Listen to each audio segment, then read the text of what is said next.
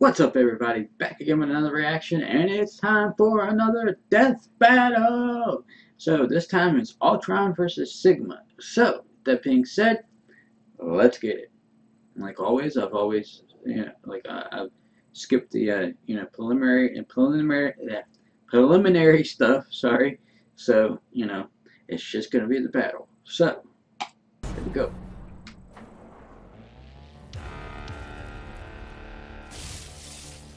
The 2D fight.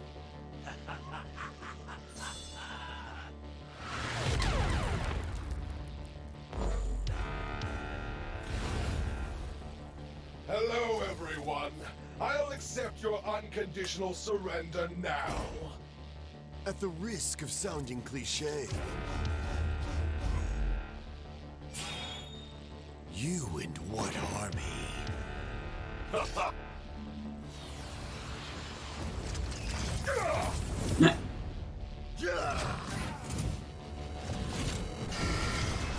Wow, he really brought it on.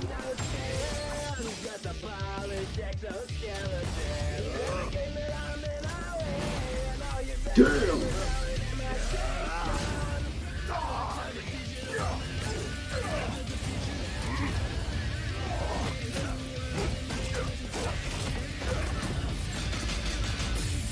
Ooh.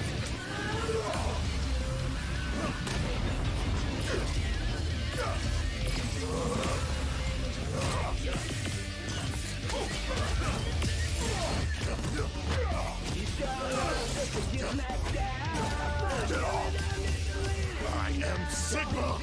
I am superior! Buzz off.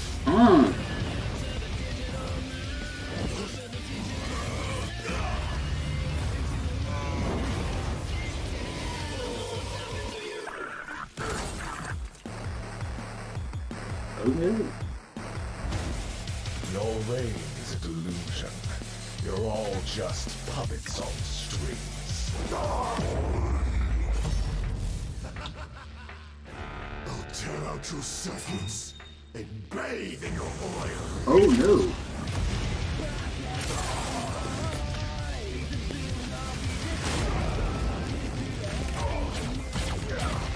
Damn, he can do all that? Prepare to be extinguished! What gall. Lucky for me, I'm my own best backup. You're mine!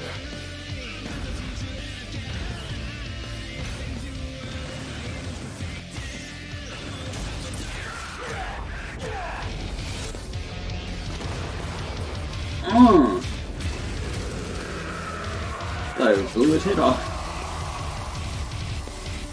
Beam struggle. You are powerful, possibly more so than I. But this battle was never about the physical. My infection is complete. You belong to me.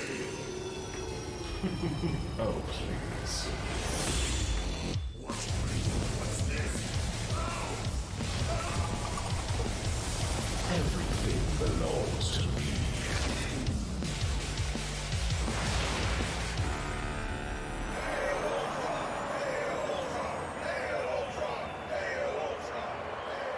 Guess at that point, yep. KO. I guess that's one way to make friends. Despite Sigma's deviousness and ferocity, he was fairly outclassed by Ultron's talents. Sigma could scale to the General, who took a face full of 63 sextillion tons of TNT.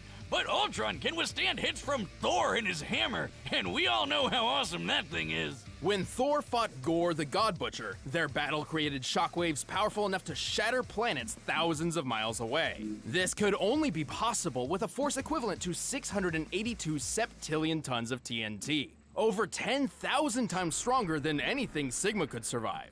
And not only has Ultron frequently smacked Thor around like a toddler, Thor has had a really hard time trying to damage Ultron's adamantium armor, so Sigma's weapons couldn't either. In terms of speed, Ultron flew across the galaxy in several months, putting him roughly 200,000 times the speed of light.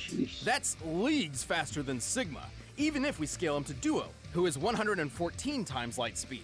And frankly, scaling to Duo through Mega Man in the first place is a bit capricious, as Duo didn't use his full potential in their fight.